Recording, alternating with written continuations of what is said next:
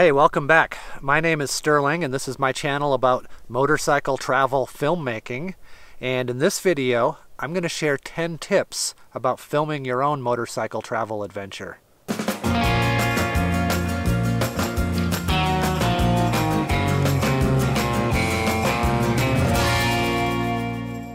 Here in Bisbee, Arizona, where we live, my girlfriend Eva and I run the Jonquil Motel. We cater to adventure motorcyclists and we can share all of our favorite riding destinations with you guys.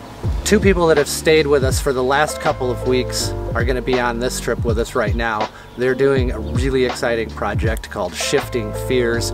I'm going to be sharing some of my tips about motorcycle filmmaking.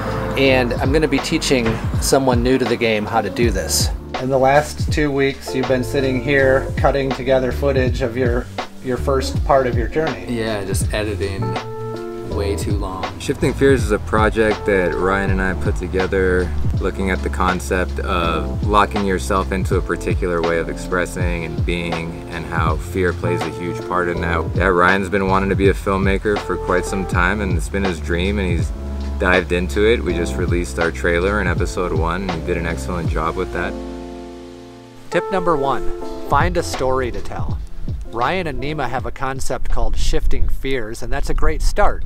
That's the story of their journey that they're going to be fleshing out on their motorcycle adventure. When you begin your journey, think about the story that you want to communicate to your audience. You want to let them know what to expect in your video, why they should stick around and watch it. Tip number 2, choose the right gear. In my case, I've always chosen the best possible gear that I could afford at any point in my career.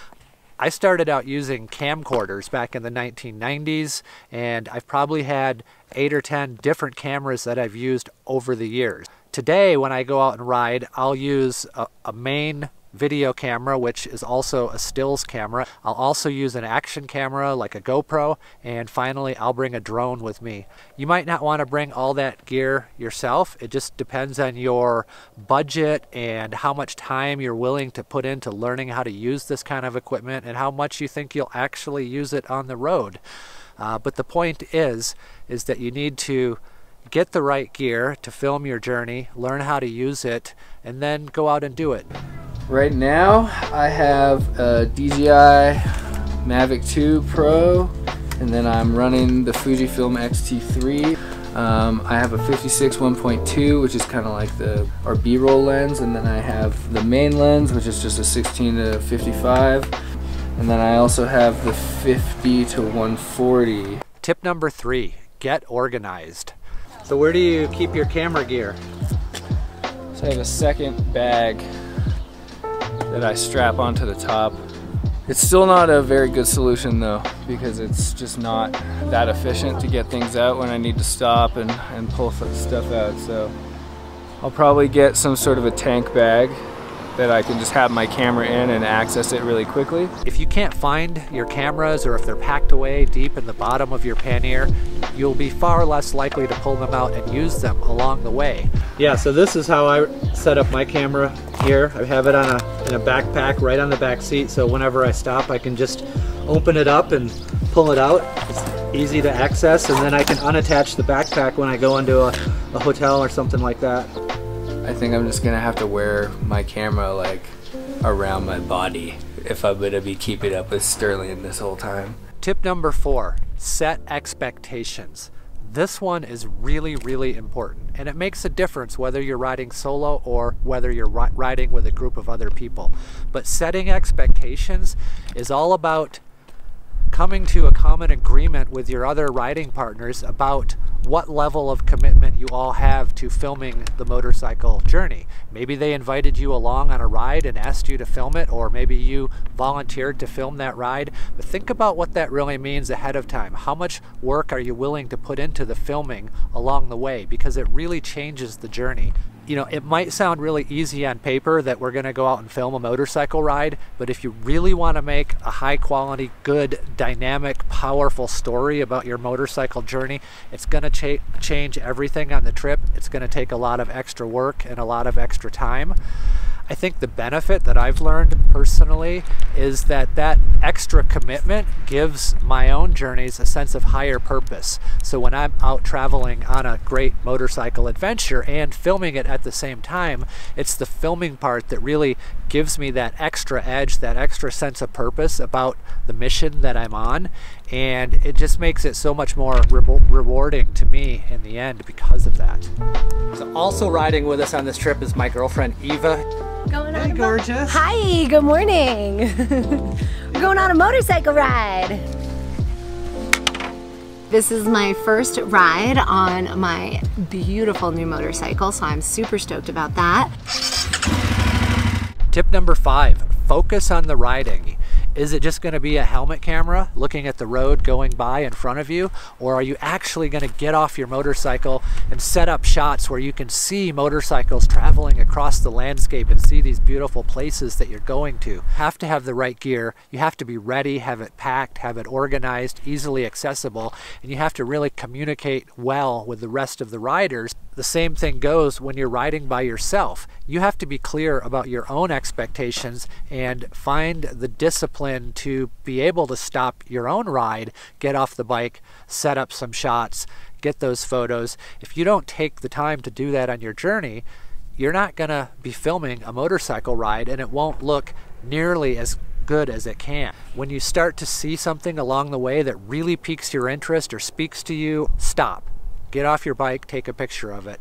Because if you don't, soon enough, those things are going to disappear and you'll be in a completely different place, and you might end up wishing that you would have got some shots or some footage of that while you were there. The last thing I would add is that on any motorcycle journey, things are going to get difficult. And what usually happens in those situations is that people tense up and they kind of get tunnel vision.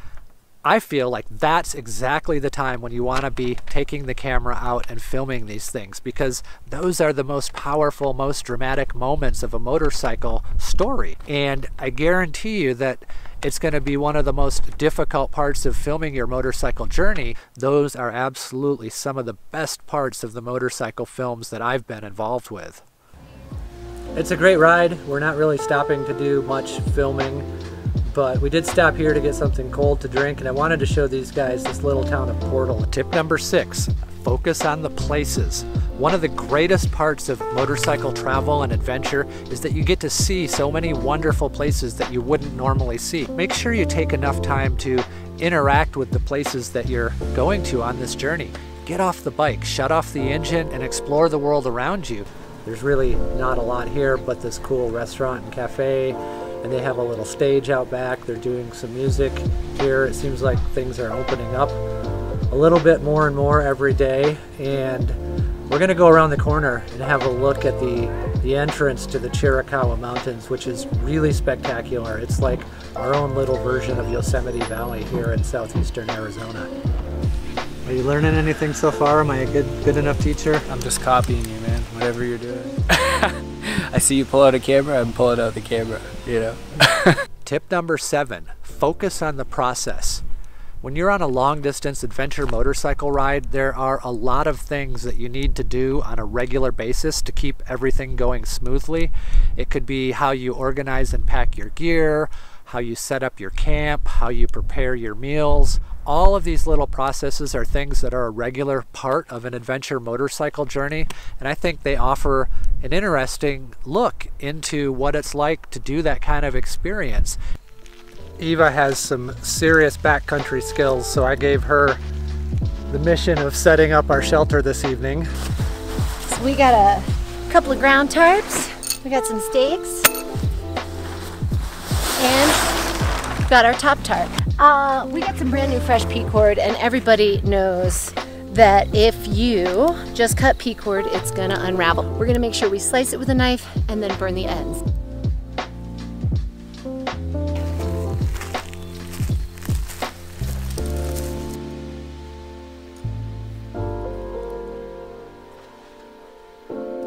Record more than you think you need to. Like, always just record. I think that's the main takeaway. We made it to our destination here in New Mexico, and we're just like checking out the property here of Owen and Elizabeth, which is really cool. This is like a Burning Man camp, sort of like Burning Man refugees out here in the desert of New Mexico. Tip number 8, focus on people.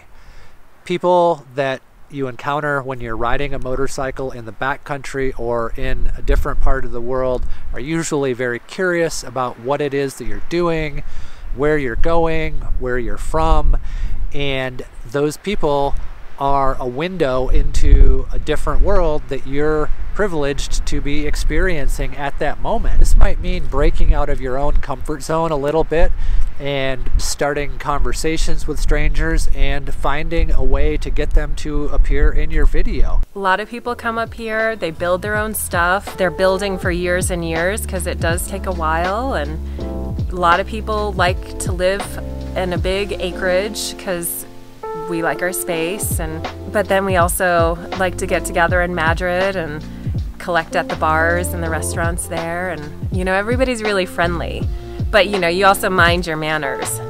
It's Wild West. You know, I find it very helpful to just be very open and honest that I'm a filmmaker and I have a camera and I'm making a motorcycle travel film, and would you be interested in telling me about where you live, where we are right now?